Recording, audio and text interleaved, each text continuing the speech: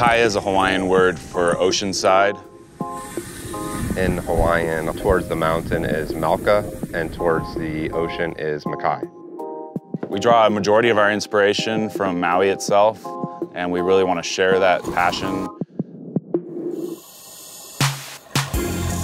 I felt that the name was fitting for us as a company because Makai is really what surrounds the islands, and the water is so important to our designs and our inspiration as artists. So we cleanse ourselves in the ocean, and we get so much of our wonderful energy from being able to go to the beach and swim and dive and see these amazing whales and living in the middle of the Pacific Ocean.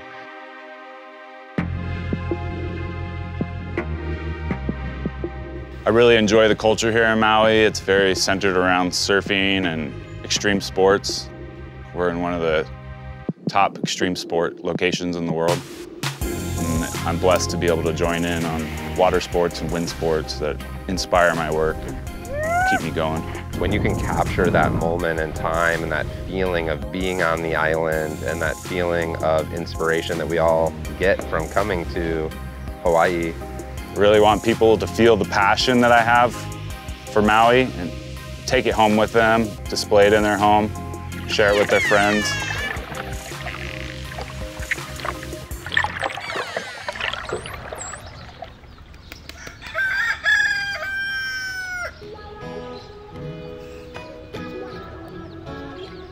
When Randy and I started the company, our goal was to create one of the largest, most creative studios in the Pacific. We have this amazing space, being able to be in a place that is industrial but has the serenity that we need to be artists. We're in a very unique place to have a glassblowing studio.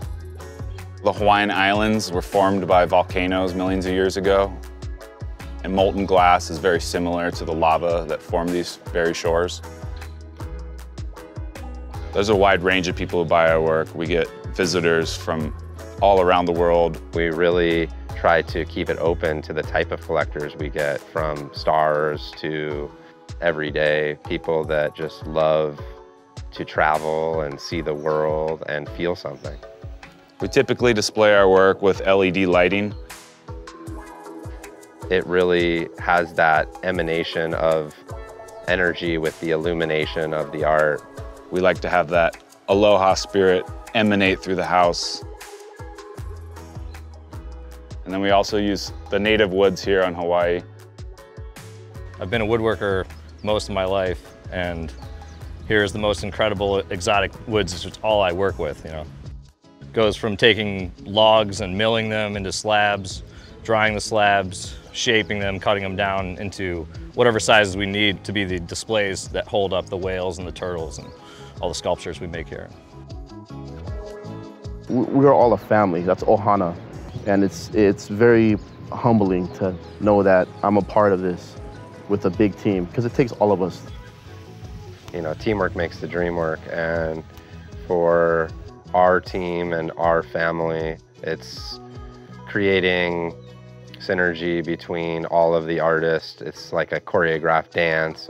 It's very in tune. You're almost telepathically having to communicate because there's very little talking, and you're really having to feel each other. So being able to have people that you're so in tune with, that you're friends with, really helps with the capturing of each sculpture that has that feeling and that mana. You have to work together as a super close-knit team if you're going to accomplish what we do. So that's definitely what I love about it, is the teamwork aspect and the family.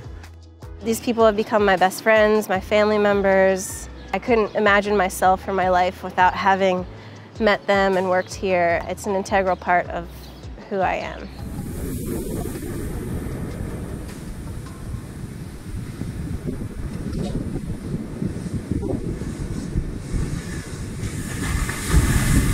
Mineralogy and gems and nature is what really drives me as an artist. And before I ever knew about glass, the things that I was so inspired by were being in nature and seeing the colors in nature, gems and minerals and the colors that come out of the earth. And so when I found glass, that natural material, the sand, the silica, the soda lime, and then using the precious metals to be able to create these amazing colors that are all natural, really was able to bring out in my own heart what I really wanted to express as an artist. And a lot of the art with the colors and the vibrancy draws in my love for nature and the beauty that surrounds us.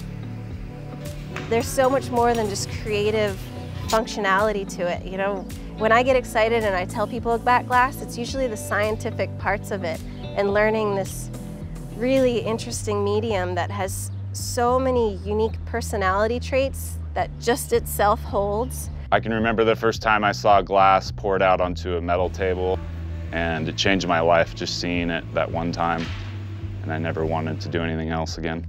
Maui no ka oi! I consider glass blowing to be a bit of an extreme sport, so it's normal for me to go from paragliding or surfing into the day, make a beautiful piece, and finish off the day doing something I love as well. You know, sometimes I think it's crazy the things that he does, but it really helps him with his day to be able to have that inspiration every moment to find a new way to express himself. And just like anybody, when you can feel the best that you can feel, you're way more open to coming up with these magnificent ideas and designs and living the best life that you can live. Anybody who's in touch or sensitive with their emotions, as many artists can be and are, it's definitely going to impact you out here. You know, I hear him coming from work after having just surfed like this huge wave down a Hokipa that nobody should be surfing right now, and I love that level that he lives his life at. And we create art at that level too, and I think people see it. And when people can't really, you know, jump on a wave and ride a 30-foot wave, well, they can buy a piece that we bring that same energy to and create that piece, and hopefully it translates to that. And I think people do see it and kind of, they want a piece of that too. So yeah, it's really inspiring. Many of us on the team have been working together for over 10 years, so we have a great connection in the hot shop. And with that, we can create anything that we can imagine. And it takes a team to make the pieces that we're creating because of the intricacy of all the details and the size. You know, the first time I ever worked with Justin, he was obsessing over the eye of this whale. And I was like, oh, you know, I think it looks fine the way it is. And he said to me, this is what brings it to life, right here. So if you lose that moment of bringing it to life, of bringing someone into that sculpture and feeling related to it, you lose the piece entirely. The humpback whales are some of the most majestic creatures I've ever encountered in nature. They migrate here from Alaska on a long journey. They come here to give birth and breed. It's really amazing that we can come here and see the baby calves right as they enter this world.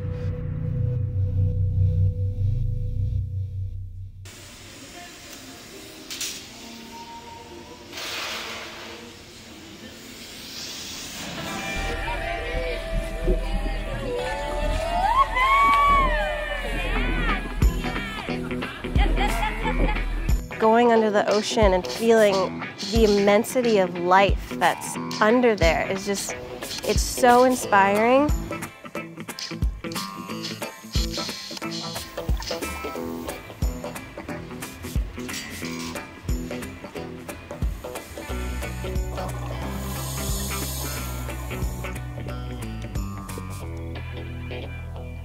It's almost like as I got more into the sculpting, I also found my way more into like diving and being underwater. So it's almost like they grew together, my love for both things. And as I would sculpt something for these guys, I'd then be so inspired to get in the water and I'd see a whale, a fish, a turtle up close, and all of a sudden I was like, oh my God, I know exactly how to bring that into the studio. So my love for both have just kind of fueled each other.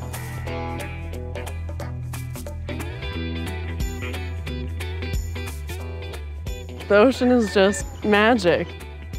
It's like another planet that exists right here among us and we don't even know about it. You see the ocean from the surface and it twinkles and sparkles and you're so in love with it, and then you get underneath it and all of a sudden there's these lives existing that you didn't even know about. And we're so lucky here that we get to be as close as we are to it. It's amazing.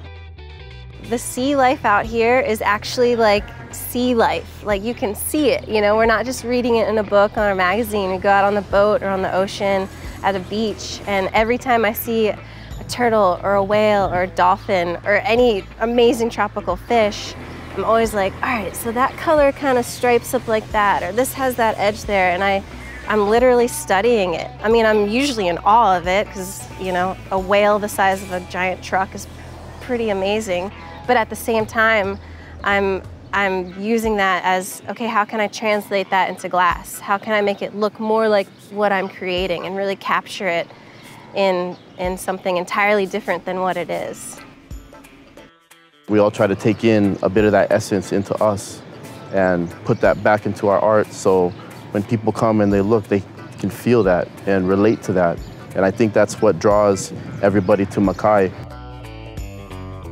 You know, we just want to get out in the water and experience this something that's bigger than us, deeper than us, this mystery that we don't even really fully understand. But we love it, we're part of it, we're from it. I love to make beautiful art and I love to have an amazing team, but really it's about us creating that ability to change people's lives and take that time from their everyday life, a hustle and bustle, and close their eyes and really feel the art that we're giving to them in a different way. It's not just looking at it, it's more the aura and the vibration that emanates off of each piece. I put a lot of my heart into each piece, and I think it's important that the people love it as much as I do.